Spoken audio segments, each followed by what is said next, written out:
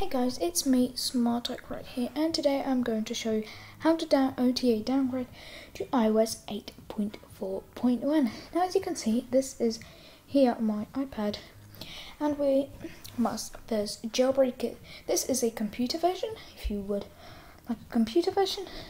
This is a computer version. So all you need to do is first go on to Safari. Now this, by the way guys, this works on iOS 5. iPhone 5, iPhone 4S, iPad 2, 3, and 4. These are the only devices that are supported. If your iOS 10.0.3, the link will be in the description below to download the jailbreak. Mine is iOS 9.3.5, so I'm going to launch Phoenix jailbreak. So I'm going to get Phoenix jailbreak. And once I have got the Phoenix jailbreak, I'll just click on direct download and I'll click on install. I will go to back to home. Should start downloading Phoenix. There we go.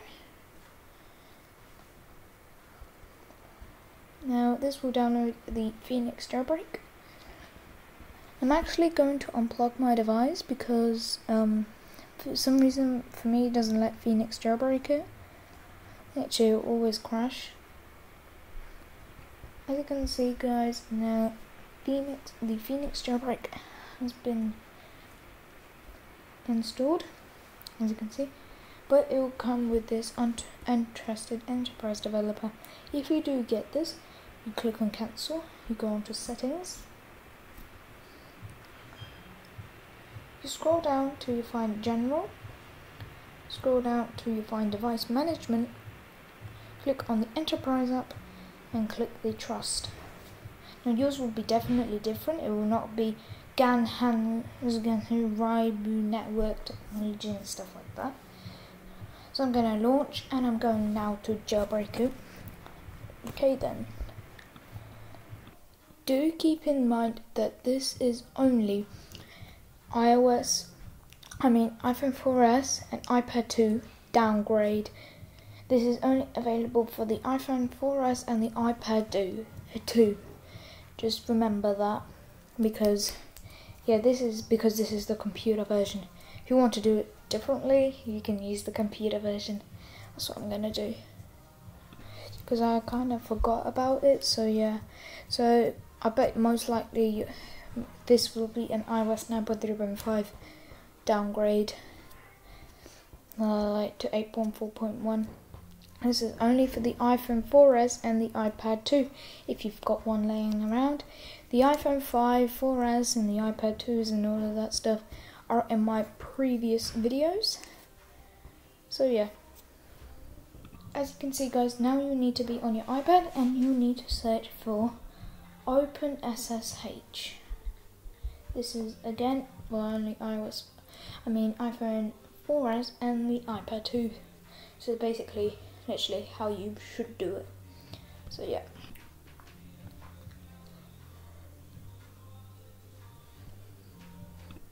Now once you have done that, you'll have to get Behind, which is in the link description below, and iOS 6.1.3 IPSW. If your iPad is already running iOS 6.1.3, then you just go into your software update and you should get 8.4.1. Once you have Behind downloaded, as you can see, you need to get the IPSW.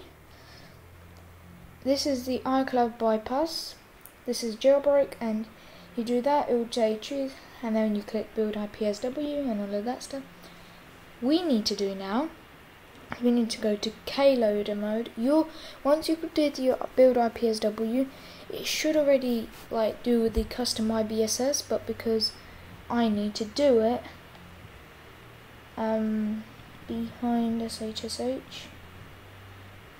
Nope, not behind SSH. Oh, it was that one. It was Kloader. And I need the IMG3. It should already be in this, and we'll just click enter pawn DFU. So it says make sure it has OpenSSH installed and click enter pawn DFU mode. If you get one of them errors, then you just click OK, and you need to maybe get the IP Wi-Fi's device's IP address and then try it again. So what you need to do for this, you have to click on settings, and basically you have to go onto Wi-Fi, your Wi-Fi, and you press the I button, the blue I button, as you can see, that button. If this guys pops up, then just click OK. As you can see guys, it says, if it says that it hasn't detected an iPhone or iPad in DFU mode, just unplug it, replug it, and press OK then. If it just shows that, and if it doesn't connect DFU mode, you just need to unplug it and plug it back again. Yeah guys. Okay. Now for me, I need to do the IPSW. For you, I don't think so, but if it asks you, just get the IPSW and I'll click restore.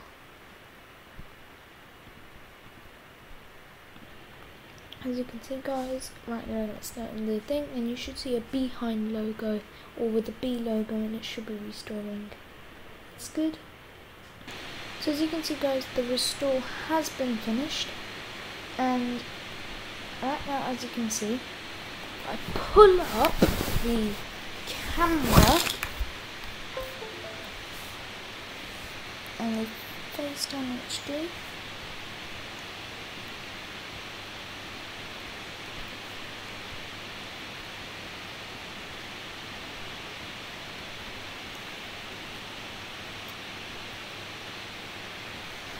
You can see that this has booted up. See, iPad, I'm going to just set it up.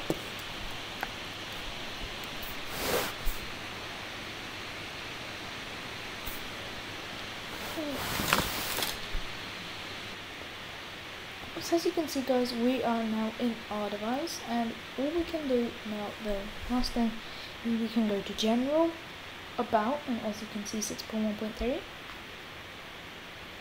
and then we go to our software update, and as you can see 8.4.1. Now click download and install, and install everything, and this should not require anything to erase it, just you update it and that's it, So yeah guys, hope you've watched this video all the way through. If you liked what you saw, make sure you hit that subscribe button, and we'll see you later.